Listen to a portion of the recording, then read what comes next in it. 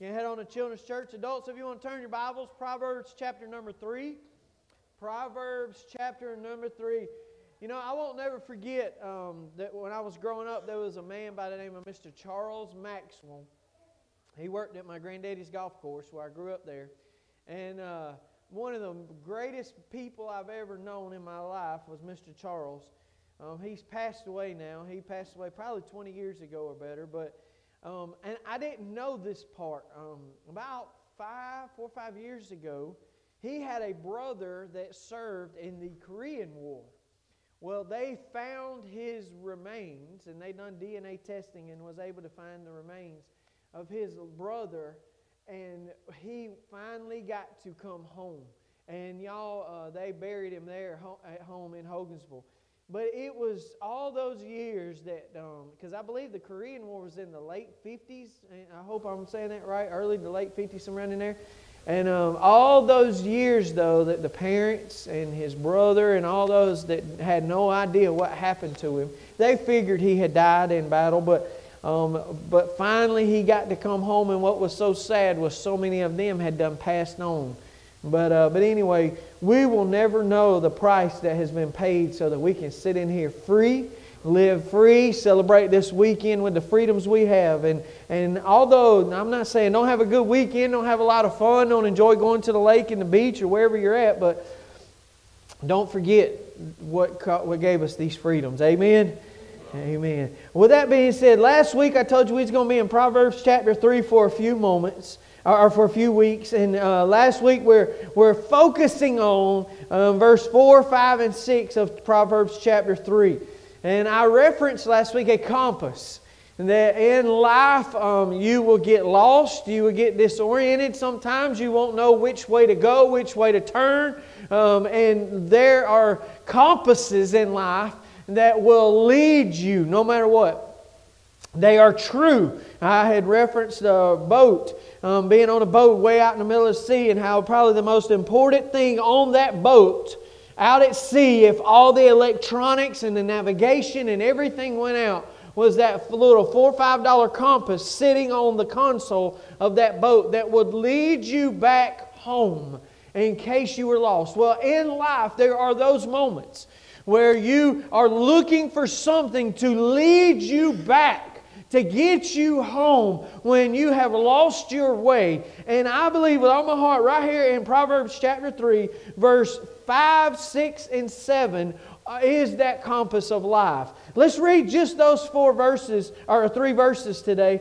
We won't read all of it like we did last week, but let's just stick to those 3 verses. And remember, last week we really focused on verse 1, but today we're going to focus on mainly verse 5. But let's read 5, 6, and 7 again. It says this: Trust in the Lord with all thine heart, and lean not unto thine own understanding. In all thy ways acknowledge Him, and He shall direct thy paths. Be not wise in thine own eyes. Fear the Lord, and depart from evil. As you read this right here, the main thing I want to focus on right there is in verse 5. It's trust. That word trust. Trust in the Lord with all thine heart. But that word trust is where I really want to focus this morning. And I want to just tell y'all this week, I know a lot of kids graduated. Some went from kindergarten up to first grade now. Some went from elementary school to middle school. But some of them graduated high school. And I was able to attend my niece's graduation Friday night. And I sit there and I watch these young people. And you have the valedictorian and the class president. And then I can't remember what the other little young girl's class, what she was in the class. But they all got up there and they began to read and talk about life. And then they quoted all these famous people throughout history. And the main thing that they kept saying was, don't give up. Trust in your abilities, trust in this, trust in that, and don't give up. And as I'm sitting there listening to all of this, and don't get me wrong, they did a phenomenal job. As a parent, I'd be very proud of every one of them, standing up here in front of all those people. But one thing that was not mentioned throughout this whole graduation, from the superintendents to the principal to these kids to everybody that spoke, was Jesus. Not one single time did they pray. Did they mention Jesus? Did they mention church? Did they mention God? Not one single time. And it broke my heart. I'm going to be honest with you. Now, I know that these are a lot of great kids. I know they have a bright future. I know they have a lot of opportunities ahead of them. But nothing in your life is more important than your relationship with Jesus. Period. End of story. And all they are up there giving their speeches and trust and trust and trust. And then here's what they were doing. In your abilities. Trust in your abilities. And I'm going to tell you right now, as I sit there and I listened to it, it really broke my heart. And it's not irony. It's kind of funny that we're already right here in Proverbs chapter 3, and I told you we would be. But that the first word in verse 5 is trust in the Lord. Not trust in self, trust in the Lord. As a matter of fact, and I should have gave them to you. I knew I was going to do it. Let's go to Psalms 103 for just a second, Will. We pulled these the other night in Wednesday night Bible study, but look at Psalms. Everybody turn there for just a moment. And I hope you've got these highlighted in your Bible. Psalms 103, look at verse 13 and 14. Now, if you've ever wondered where Mercy Me got that song, as far as the east is from the west, it's right there in verse 12, where it says, and as far as the east is from the west, so far hath He removed our transgressions from us. But I want to really focus on verse 13 and verse 14 for just a moment right here. Notice what he says in verse 13 first off. He says, like as a father pitieth his children, so the Lord pitieth them that fear Him. And then the really thing I want you to see is this, verse 14. Notice what he says. For He knoweth our frame. He remembereth that we are dust. Now, if I took 1,000 pounds and I put it on some little bitty PVC pipe table that I just built right here, you know what it's going to do to that PVC? It's probably going to crush it. Especially if I then begin to jump up and down with all that weight on it, it will crush it. And notice right here what the Bible says about Jesus, about our Creator. What we were just reading with these kids. Our Creator knows us. And He knows our frame. He knows what we can handle, y'all. He knows how much pressure. He knows how much trouble. He knows how much worry, how much sorrow, how much temptation. He knows what we can handle. And He realizes and He knows that even we have a breaking point. Can I get an amen? Every single one of us have been tried, have been pushed, our abilities, our mental capacity has been tried and has been pushed to the limit. And right here, the Bible teaches that God knows how much we can handle. He knows how fragile we are. You know, I said for many years, and I said it wrong, that God will never give you more than you can handle. That's a lie. You will get way more than you can handle. Have you figured that out yet? But, now let me say it the correct way. God will never give you more than you and God can handle. You see, that's the problem with the world right now. The world is trying to do everything without God. And they are falling apart. As a matter of fact, and y'all bear with me for just a second. Let me get through this for just a minute. There has been this new phenomenon of mental health. And now I know there are mental problems. I know that. I'm not denying that. I know there's some mental issues and there's some mental health. But did you know there's always been hard times? There have been times that are trying. There have been times where things don't work out. There have been times where we fail. There have been times when the dryer goes out and it don't make no sense and we ain't got the money to buy a new one. There has been times where cars break down, leave us stranded on side the roads. There has been times where you and the spouses have been arguing and no matter what you do, it's getting worse and worse. There's been times when you couldn't pay your bills, when you didn't know when your next meal was going to come. There have been these times, and it's not mental health. It's called hard times. But it's almost like they're trying to say just because things aren't going your way, you have mental problems and now you have mental issues and it shouldn't be this way.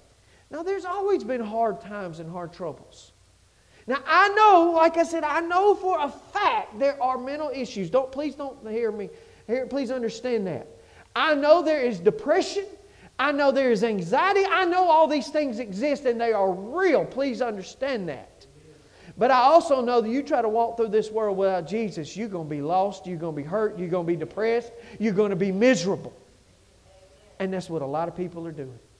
We live in a world where the world is most unchurched ever before. And it ain't because there ain't a church. It's because you think everything else is more important than church. It's because you think everything else is more important than Jesus Christ. And right here, God said in His own words, I know what you can handle. But I also know it ain't much. That's what He's saying. He says, I know it ain't much. I know that if you try to walk this walk without me, you will break down. You will go mentally crazy. It will be way more than you can handle. And I know that. That's why He says, trust in me.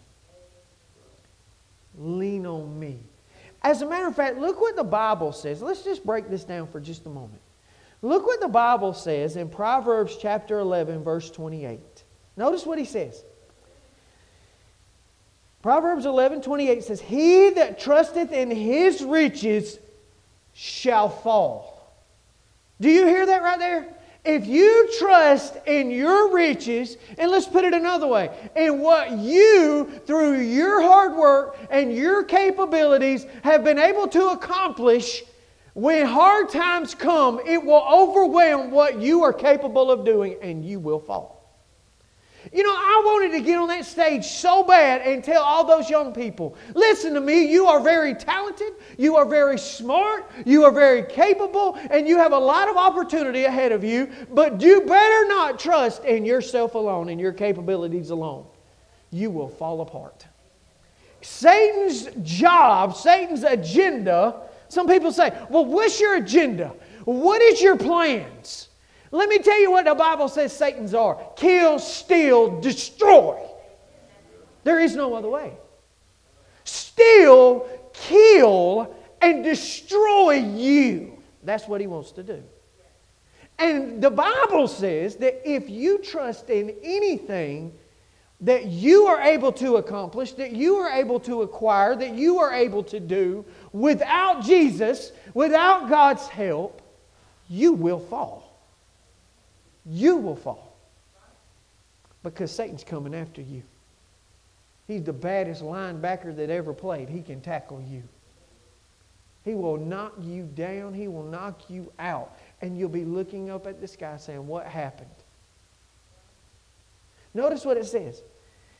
That you will fall, but the righteous shall flourish. Why are the righteous going to flourish? Because they're not just fighting. Satan's not just fighting that person. He's got to fight God too. And he knows that he don't stand a chance. Praise God. Look what the Bible goes on to say. Look at Proverbs 28:6. Proverbs 28:6. He that trusteth in his own heart is a what? He that trusted in his own heart is a what? You're a fool if you think you have what it takes to walk through this world without Jesus. That's what God said, not Jonathan. Y'all know the other week I like to have a mental breakdown.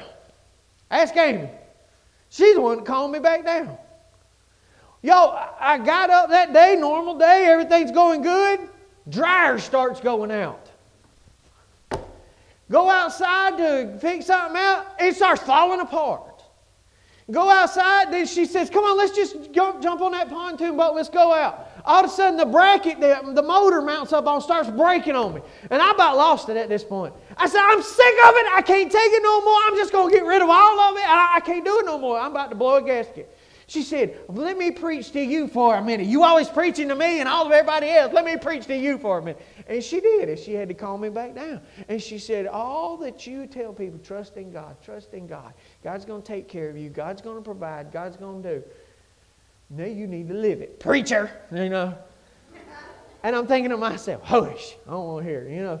But she's right. She was 110% right. I threw my little tantrum, and I got all upset, and I went out. She's back there doing this, y'all, waving at me like, yeah, I told you. But she, throughout that night, and then that night, I laid down in the bed, and I said, you know, God, I said, first off, I'm sorry. I said, you've been so good to me. And I said, why would I let Satan steal my joy and my happiness and my peace when it ain't in those possessions? It's in you, and it's in my wife, and it's in my kids. It's in my church. Why would I let him get me so upset? So you know what I did? I just let the dryer fall apart. I let the boat fall apart. No, I'm kidding. I got it fixed. I just took them one day at a time and got it all worked out like we always do. But I trust God. And you know what? Every single thing that was a problem is... And you know, I'd sit there and I thought to myself, it's so easy to get overwhelmed by this world. It's so easy. Do you know we live at such a fast pace, and we go at such a fast pace, and it's so easy to let things build and build and build until you get to this point where you're ready to explode. And that's what's happening right here. And he says, look right here. If you trust in your own heart, you're a fool. If you trust in your own ability, you're a fool. If you trust that I can handle this and I don't need no help, you're a fool. And he says, look, but whosoever walketh wisely, he shall be delivered. What is wise? Walking with Jesus. Walking with God. Trusting in God. Notice what he goes on to say right here. Now, let's take all that and let's flip it. Let's go from trusting in self versus worry, mental health, versus trust God. Let's look at these verses. Look what he says. 1 Peter 5:7.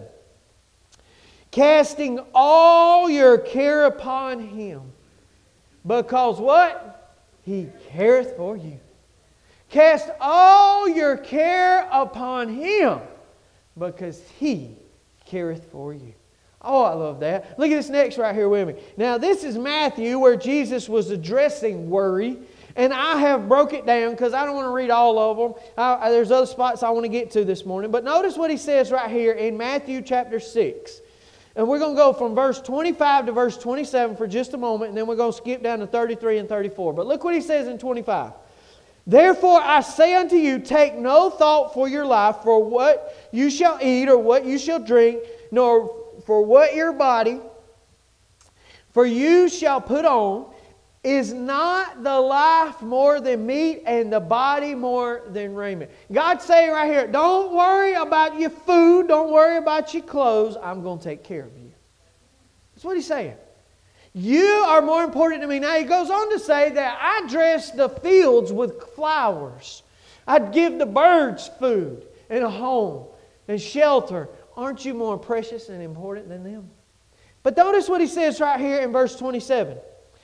Which of you by taking thought, I love this, you better highlight it, you better mark this down in your Bible. Which of you by taking thought can add 1 cubit unto his stature? Let's say it in, I know that's King James Version, let's say it in Ladonia, Alabama version. All right, y'all ready? How many of you can worry yourselves to death and make a difference? Nobody. Worry and worry and worry and worry and don't change nothing. It just makes you worry more. That's what He's saying. You know, I'm going to pick on Will and Crystal right here. Y'all, they had an answered prayer happen to them this past week. They moved down here. They had a home up there in LaGrange, Georgia, and they moved down here, and it's kind of family-owned home and all. And I can't tell you how many times Will said, I don't know if we're going to have to pack up everything and move back to LaGrange to help take care of that again. We really want to sell it and get rid of it, but we can't. But I'm worried we're going to have to move back up there. And through a lot of prayer, we've been praying that God would take care of it. And then they get this person that wants to buy it, and they can't buy it because now the county and the city's wanting to rezone it and all this stuff. And they had to go to this court meeting, and the whole time all of us are praying, Lord, please make a way. Please make a way. Guess what they did Tuesday? They closed on that property. It gone. That's right. God took care of it. God showed up. God showed out again. And all the worrying in the world wasn't going to fix it, but prayer and trusting God. And God moved.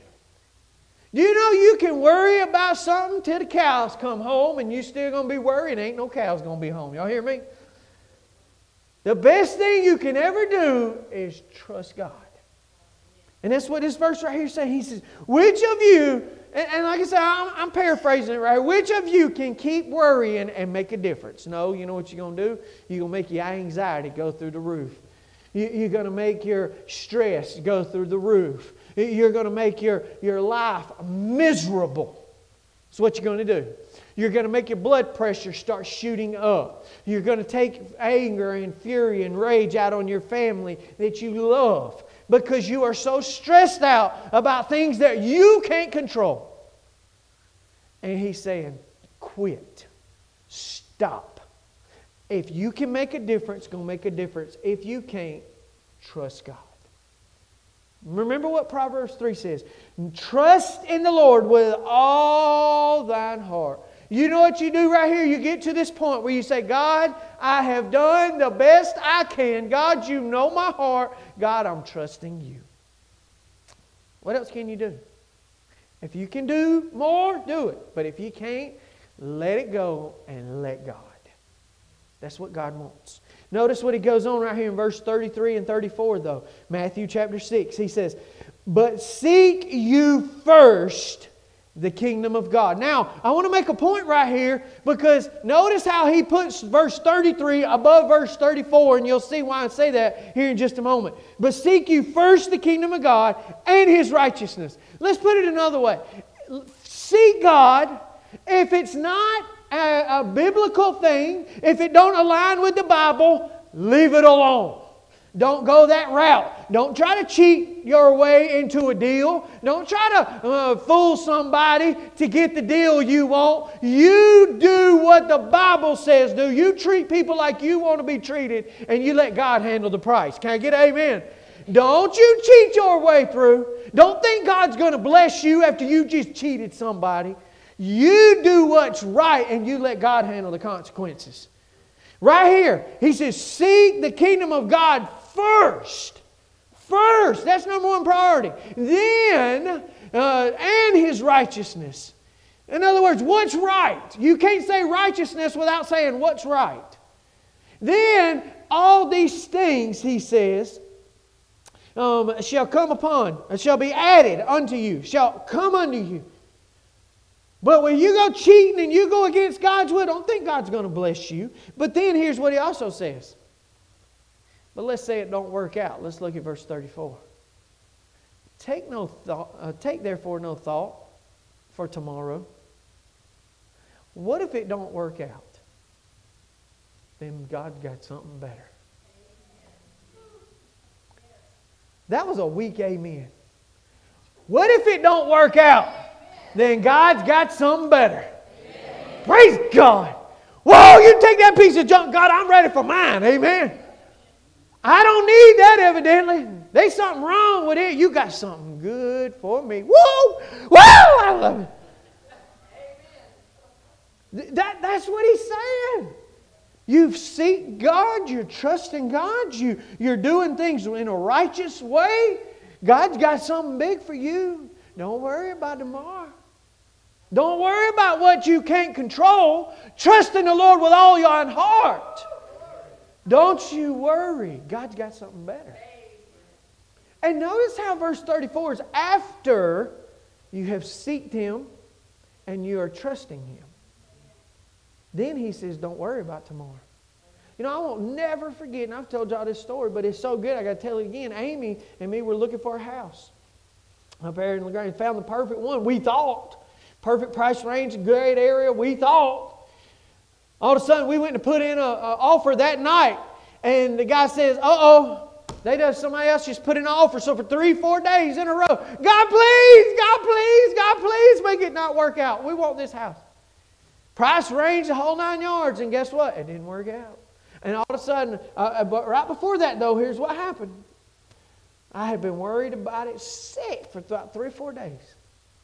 And I pulled up in my truck, in my driveway, at the place we were renting at that moment, and I said, God, this is hard to do, and you know it is, for me to do this.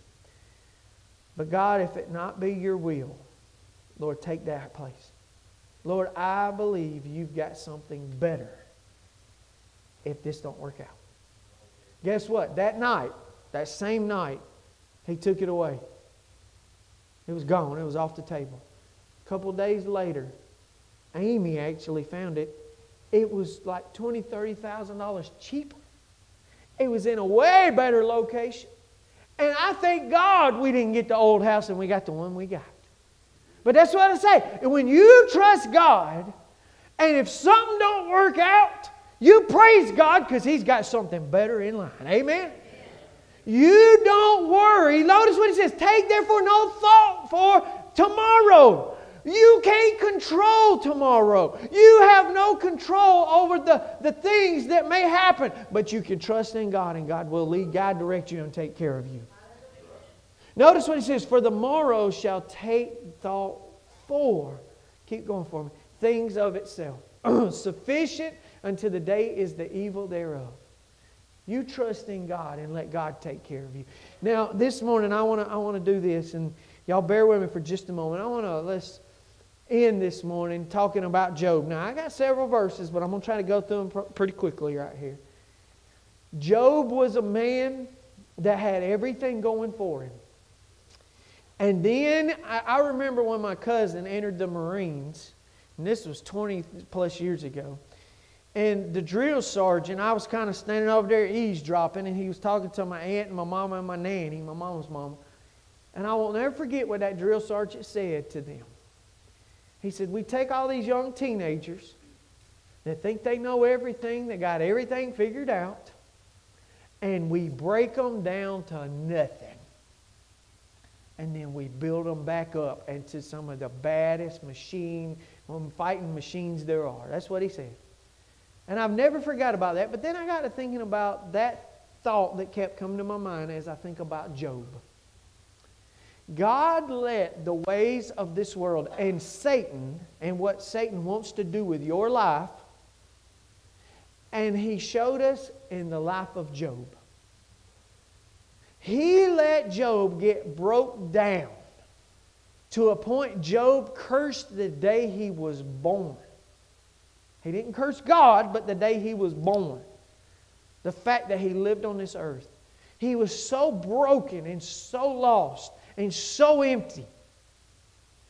And right here, all his wife, now, and I will say this, for years I gave his wife a bad rap, but let me say this, she lost her kids too. She's going through a tough time too. So his wife is broken, understandably. His friends think they're know-it-alls and have got his life figured out. You got any friends or family like that? Huh? They know all your problems, but don't touch theirs. They'll solve all yours. But then here's Job standing alone, broken, physically broken. He had boils on him. He's cast out. He's lost. He's empty. And God is now building him back up. And notice what God does. Notice what God says. Look at Job chapter 38, and Will's going to have all these verses for you. You just write them down and you go back and read them for yourself later. Notice what he says in chapter 38, verse 1. And I'm just going to start reading, and we're going to talk about it for a second. Then the Lord answered Job out of the whirlwind. Notice God's speaking to him. Y'all, the Bible says that He spoke to Elijah in a still small voice. He spoke to Job in a whirlwind. He spoke to Moses in a burning bush. There's no telling how God's going to come to you. You just be ready to listen. Amen. You just have your ears like, whoop, yes sir, Lord. Amen. You be ready to listen. He says, who is it that darkeneth the counsel by words without knowledge? Gird up now thy loins like a man, for I will demand of thee, and answer thou me. Y'all, I'm going to tell you this right here. God don't play around. Y'all see what He just said? Get up and quit acting like a sissy, wuss, whatever. You are a man. Get up, clean yourself up, and act like it. You know, there's a bunch of men that need that nowadays. Y'all hear me? Matter of fact, if someone, I like to say, take that dress off, take that makeup off, put on some blue jeans and a t-shirt and boots and look like a man. That's what God made you. And that's what God done right here. God said, get up, clean yourself up, and look like a man and be ready to answer me. That's what God says. God don't play. Y'all hear me? Notice what He said. Verse 4. Where wast thou when I laid the foundation of the earth? I want to ask you something right now. Where were you when God was creating the world? Who are you to question what God is allowing in your life? That's what He's doing right here. Who are you to think that you know better than God? Who are you to think that you have the capability of questioning God? That's what He's saying to Job. Notice what He says. Declare, answer, if thou hast understanding. If you think you are smart enough to answer me, to think that I am foolish and I don't know what I'm doing and you've got more answers than God. That's what God's asking. Who are you, Job? Notice what He says. Verse 5. Who hath laid the measure thereof? If you know. He's questioning. He says, how big's the earth? How big's the galaxies? How big's the world? How big's the universe, Job? Do you have the capability of understanding these things? Y'all ever heard that old saying? Some people have told you, I forgot more than you'll ever know. Y'all ever heard somebody tell you that? Huh? That's what them old guys I used to work with say. You young whippersnapper, I forgot more than you'll ever know. Well, right here, God's kind of saying, Job, there's no way you can have the capability of the knowledge of what I've done. Not even close. Nobody does. Verse 6, whereupon are the foundations thereof fastened? Or who laid the cornerstone thereof? You know, you got to have a building block to build the galaxies in the world, Job. Were you there? Do you know how I did it? Who are you to question me, Job? That's what he's saying. Verse 7, when the morning stars sang together and all the sons of God shouted for joy. Or who shut up the sea with doors? He's talking about the oceans now. Who stopped the doors on the water from flowing so that there ain't too much water. When it brake forth as it had issued out of the womb. When I made the oceans. Who told it to stop and when enough was enough? When it was full. Verse 9. And who made the cloud the garment thereof? The cloud the skies. And the thick darkness and the swaddling band for it. Verse 10. And break up it for the decreed place, and set bars and doors, verse 10. And then verse 11, I like what he does right here. And said hitherto, shalt thou come but no further, and here shall thy proud waves be stayed. Have you ever stood on the beach and noticed that the waves get to a certain point and they don't come in no more? Unless there's a hurricane, of course. But that's where we get our boundaries around the ocean from. Who told the ocean not to flow enough? Come on in. It looks like at times it could just come on into land. But he said, who told the ocean that's far enough? I did, Job. Now look at chapter 40. Skip down, just run through these right here quick, and then we're done, I promise. Verse 1. Moreover, the Lord answered Job again, and he's talking to him again in another speech. A lot had already took place where he questioned Job even further, but he speaks to him again. Moreover, the Lord answered Job and said, shall he that contendeth with the Almighty instruct him? Notice that right there. He that reproveth God, let him answer it. Who do you think has the capability of reproving God? Who has the ability to question God? He's asking Job this. Notice how he left it. Left him with a question mark. He that reproveth God, let him answer it. I'm giving you an opportunity if you think that you know more than me. That's what God is saying to Job. Notice what Job does, verse 3. Y'all, this is so good. Then Job answered the Lord and said, Behold, I am vile. Y'all see that right there? You need to come to a point in your life where you realize I am nothing when it comes to God. God giveth and God can giveth you that oxygen you're breathing, or God can take it away. God can give you this beautiful life you're living, or God can take it away. God can give you that beautiful home you're living in, or God can take it away. You ain't got to worry about the federal government. You need to worry about God. If God give it, not even the federal government can take it. Do not question God. Realize when you are speaking to God, you are in the authority, standing in the presence of God Almighty. And Job right here realizes, I am nobody to question you, God. I am vile. And then notice what he does. I need to learn this. What shall I answer thee? I will lay mine hand upon my mouth. Now, y'all didn't hear that good. I will lay my hand upon my mouth, because this thing is stupid and it's faster than this, and ain't no telling what's going to come out, so I'm just going to put the floodgate on it before it gets ahead of me. Y'all ever put in open mouth, insert foot? I didn't know I was that flexible. Y'all know that? But I do it all the time. And Job right here is realizing I need to shut up while I can. God has given me the opportunity to whoop, and if I'm wise, I will not question God. Notice what he goes on to say. Once have I spoken, but I will not answer. I made that mistake once, God. I won't do it again, I promise. Yea, twice, but I will proceed no further. Then verse 6. Then answered the Lord unto Job out of the whirlwind and said, Gird up thy loins now like a man.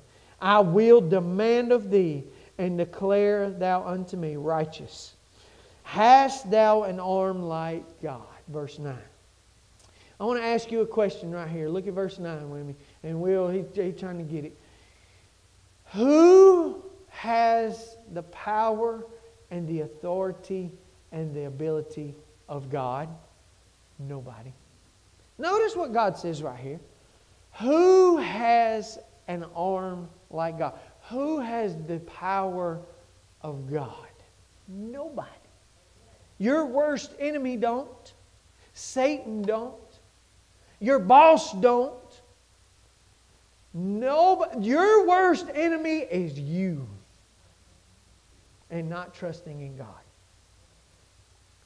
When you trust God, nobody is like our God. And that's what he's saying right here.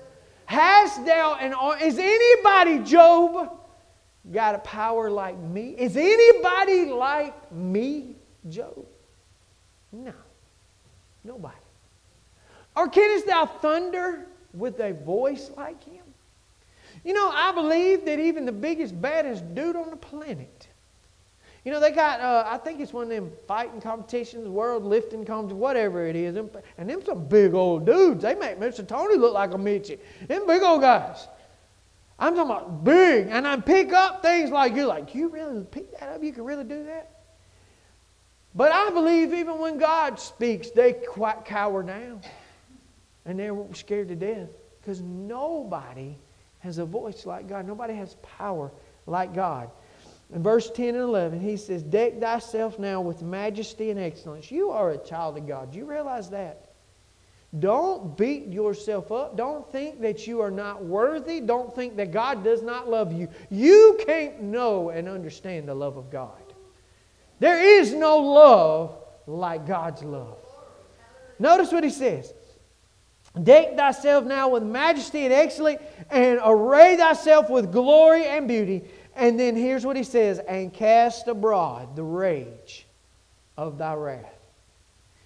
Job, get rid of all your mad and you're angry because things didn't work out your way. I am God and I am in control. You know, the Bible goes on to say that God blessed Job with twice as much as he ever had before. And that when he died, his days were full, not empty. Go read the rest of the book. But listen to me. How many of y'all are going to change the worries and the problems you have with worrying? Not a single one of you. You know what I want to tell you this morning? Trust in the Lord with all thine heart.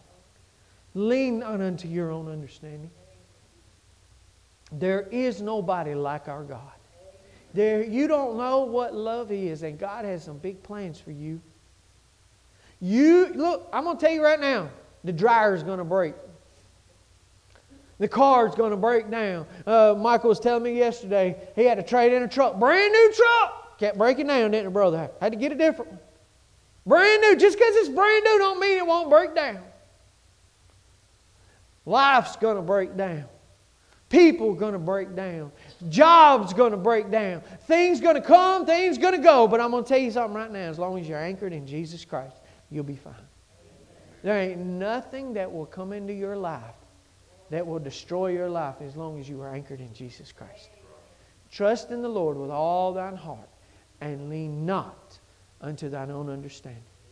There is nothing like a person that has a relationship with Jesus Christ, that trusts in God with everything they have. You will not find a stronger, more loving, caring person on this planet. I challenge you. And that can be you too. Amen? Amen. Every head bowed, every eye closed.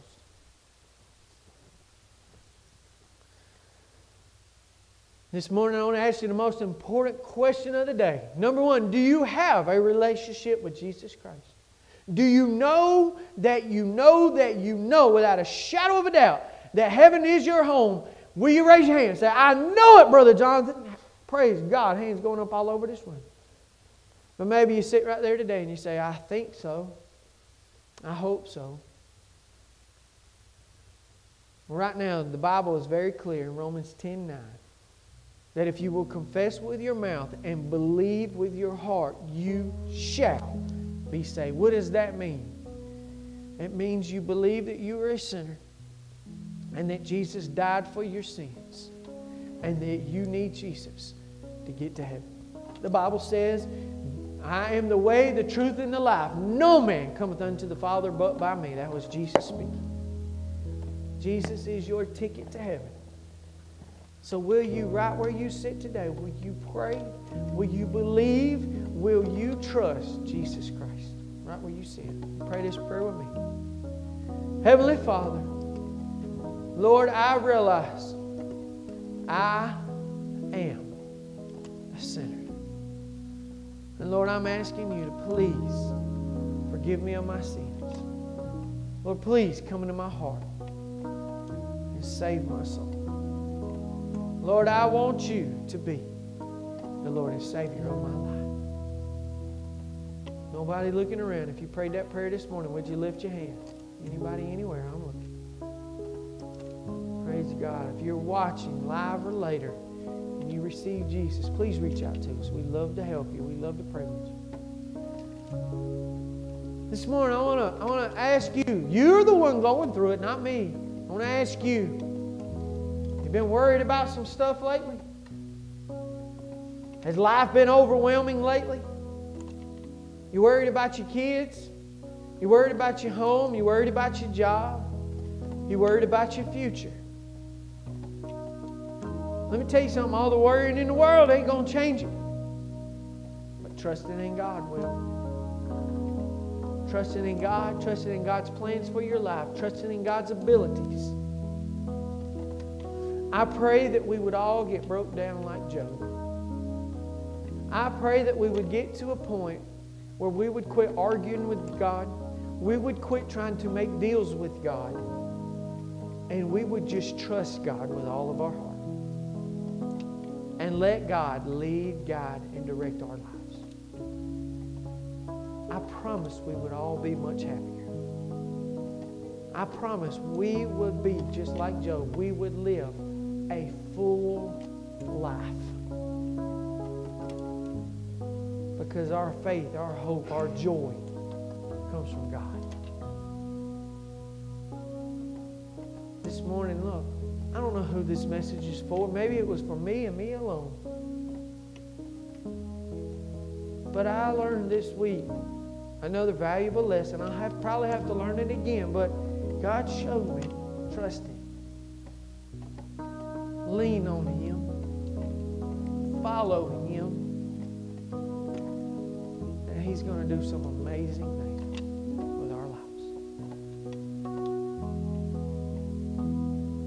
Heavenly Father, Lord, we love You this morning. And Lord, we're getting ready to open this altar.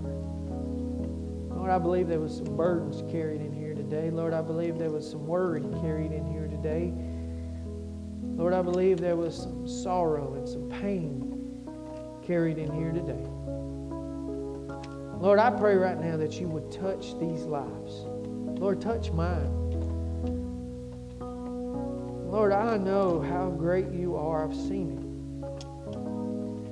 But Lord, it is a struggle. It is a battle every day. And Lord, I pray that we are warriors for You. That we show this world there is a better way.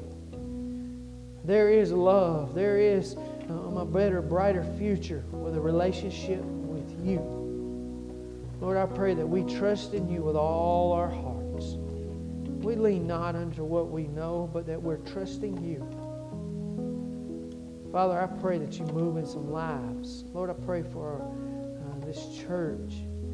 Lord, I pray that You would do something incredible with us. And Lord, we love You. And no matter what, I promise we're going to praise You, Lord, as You are worthy. In Jesus' name we pray. Everybody